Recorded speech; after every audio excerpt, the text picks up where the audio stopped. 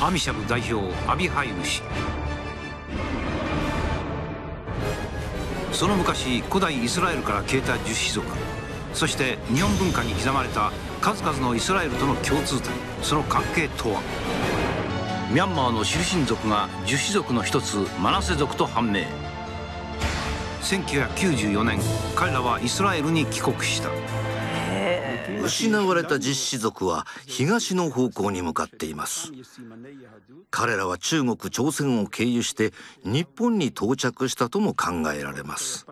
今後の調査対象国としてあなた方が暮らす日本も入っているんです。なんと日本も調査の対象に入っているという。年明けの2月から日本での調査を開始します。来年2月から日本での調査を開始するという。果たして失われた樹種族の末裔がこの日本にもいるのだろうか。どうですか、これは嘘じゃないのよ。すごい。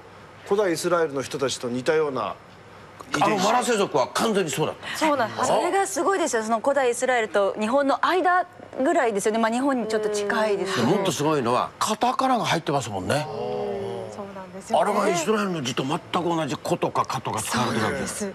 世界史、日本史、勉強しろよ両方。じゃないと世界が分かんないですよね。本当に。久保さんはルーツはやっぱりイスラエルだと思ってるんですよ。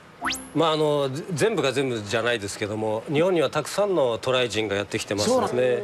中国、朝鮮半島、また東アジアの人たちだけではなくて、遠く古代イスラエルからも渡来人がやってきたんじゃないかと。ということで皆さんにもちょっと当てていただきたいと思います。こちらご覧ください。聞いててよかった、今日の番組だよ。明らかにしましょう。バレる。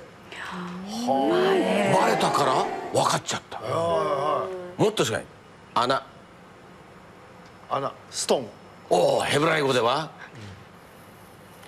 掘る。掘るからね。なるほど。ここまで来たら次の寒いはもうびっくりしますよ。寒い。震える。ヘブライ語ではブルブル。凍る。もっとびっくりした。凍るよ。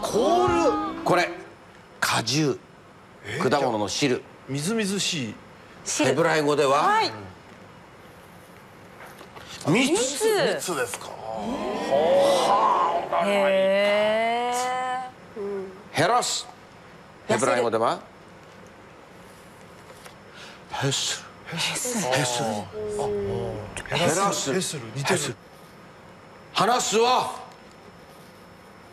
ダベル。確かにダベルってなんでダベルって言うんだろうって思いますよね。話から来てるんですよ。宿るという言葉、いい言葉です。ヘブライ語では何だと思います？宿る。開けてください。アタ、バレル、ホル、コール、ミツ、ヘスル、ダベル、宿るはヤドゥール。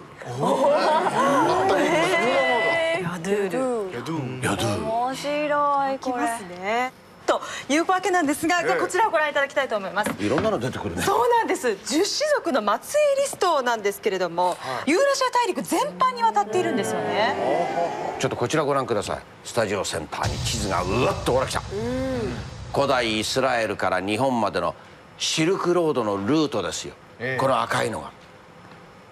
これにいいですか、古代イスラエルの十種族の末裔が発見された場所を合わせてみましょう。はい。全部シルクロード周辺。ザーッ。ぴったりだ。驚きましたね。シルクロードに沿って西から東へどんどん、そして日本へですよ。これ2月の調査楽しみですね。でしょ。 DNA でね、どこまでわかるかですね。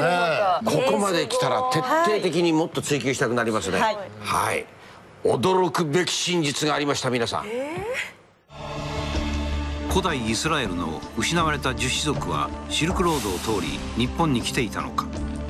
我々はその鍵を握る資料を発見。そこには太古の日本に海を渡りやってきた大集団が記録されていた。柚月の国の王が127軒の民を連れ日本にやってきたという。その集団の名はこう記されている。旗氏。彼らがやってきたというユズキとは中央アジアシルクロード沿いにあった現在のカザフスタン付近、さまざまな人種や文化で栄えた国。海を越えて大集団で日本にやってきた旗氏について記録では、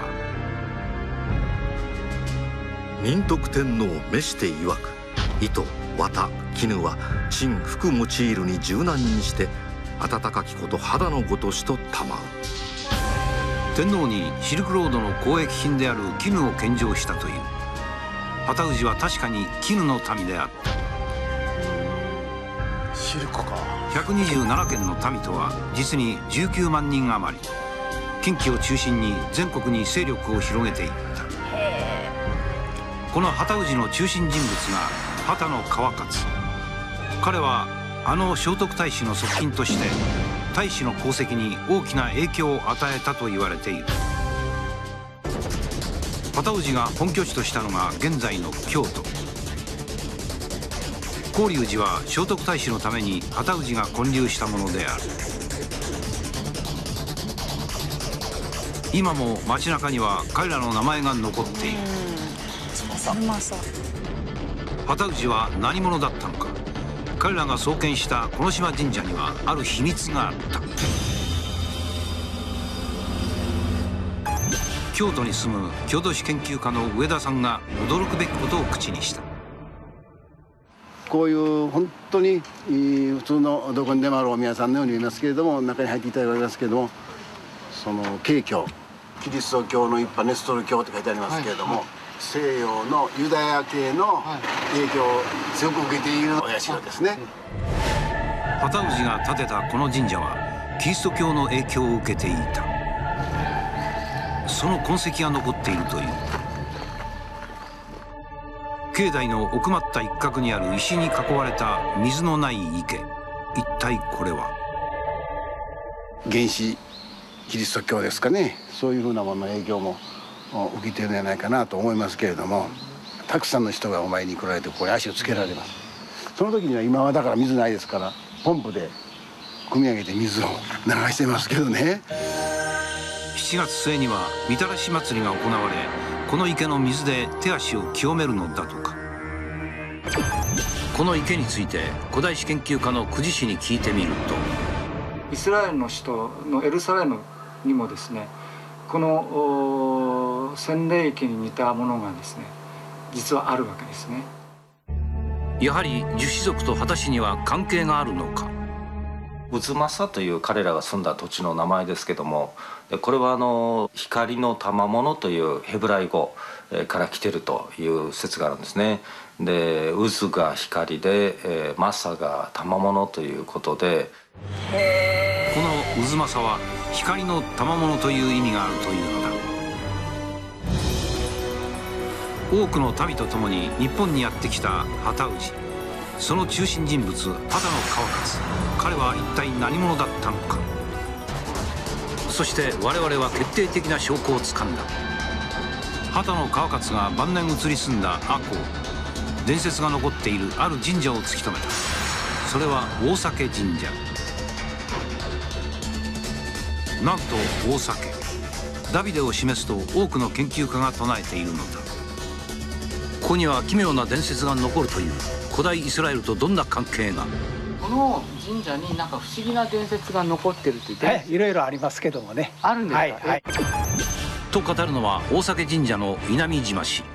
畑の川勝の正体を知る重要な手がかりを見せてくれるという。一体何があるというのか。変哲も何の変哲もない井戸なんですけども、イスラエルの井戸とかヤスライの井戸とか。イサライの井戸、なんとも意味深な名前。心御祭神がユダヤの神さんだという、それでこの井戸があるというね。この周りの石見てください。この石を周りこの丸く、いや立ってる石。立ってる。はい。これ10人並んでるんです。古くからイサライと呼ばれているこの井戸は12の石で囲われている。一体なぜ12なのか。実は12という数字は古代イスラエルの種族の数で、イスラエル人にとっては神聖な数字であるのだ。さらにハタの川勝の正体を知る今までほとんど人に見せたことがないとんでもない証拠があるという。大変古いもんなんでね。大きいですね。また宮司が大切に抱えてきた箱の中身とは一体。ボロボロですので1300年も昔のもんでございますから。なんと1300年前のお宝だとか。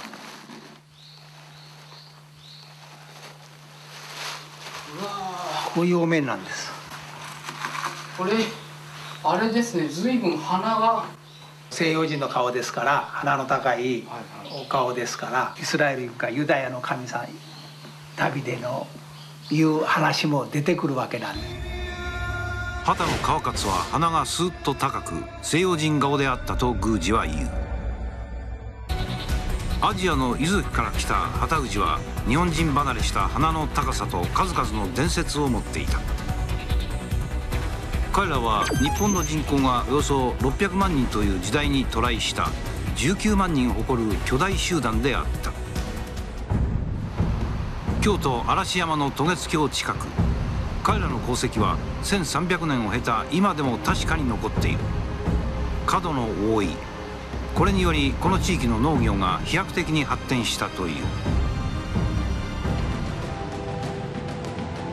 お稲荷さんで知られる京都伏見稲荷大社、ここもなんとハタ氏が創建していた。全国に4万もの分社を持つ総本宮である。赤穂の製塩の技術はもともとハタ氏が伝えたもの。そしてもう一つ彼らが伝えたもの。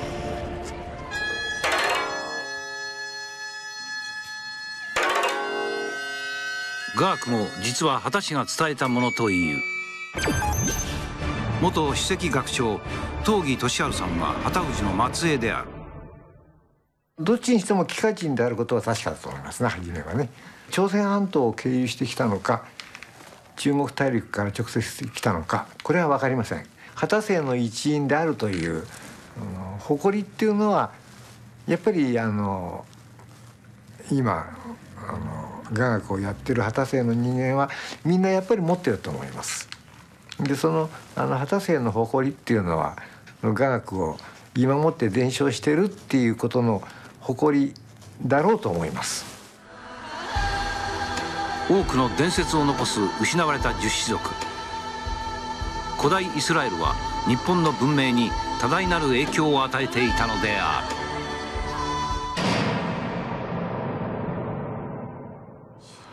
はあ、驚きました。いやここまで来るともうどうしようもないですよね。